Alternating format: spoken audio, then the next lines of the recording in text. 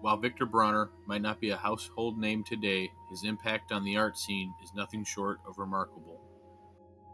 Born in Romania in the early 1900s, his journey took an interesting turn in 1930 when he, like many others, sought refuge from the rising tide of fascism in his homeland and landed in the vibrant, artistic hub of Paris, France. It was in the City of Lights that he became part of the Surrealist group. His paintings from the 1930s and 1940s articulate a style that was very influential on later painters.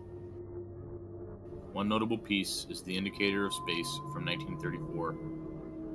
Picture this, a strange robot-looking thing covered in a green cloth, confidently pointing somewhere.